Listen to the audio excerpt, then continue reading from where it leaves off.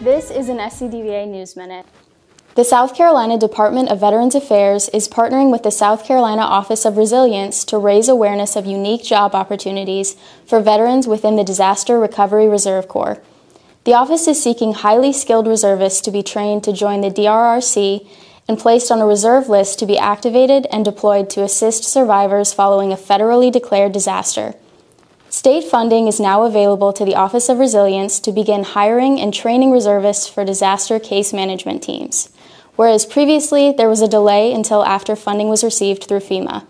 Tasha Milhouse with the Office of Resilience says veterans and military retirees are among the top recruit targets based on their backgrounds and skill sets.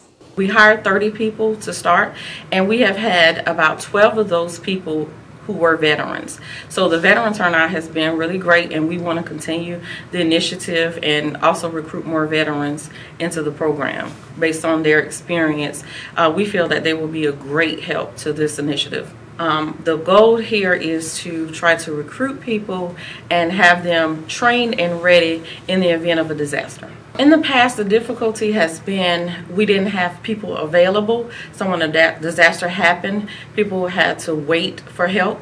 But with this new initiative, we're trying to eliminate some of the wait time so we can get to survivors as quickly as possible to get out and get boots on the ground to get those assessments done and start right off with the service. Corps members are hired by the Office of Resilience in a temporary, part-time, hourly status before a disaster and are paid for training and travel to the training site only. Mike Leonard and Ryan Alvey, who are currently part of the Disaster Recovery Reserve Corps, say, Yeah, so what it is the first part of the program is really to go and actually talk face-to-face with the people and see what their needs are. And so that's what we were doing last week at the Disaster Recovery Center. So we had different tables set up, and the people would travel from different organizations and we would all hear what their needs were and try to assess how we could best serve them. Once we got through that initial disaster, we needed to have a core of people that were available to stop that delay, because while we're doing paperwork, there are people suffering.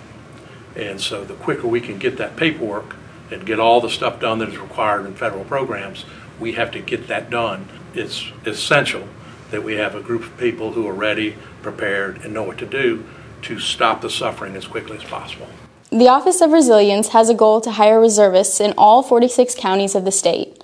For more information on joining the Disaster Recovery Reserve Corps, visit scdva.sc.gov.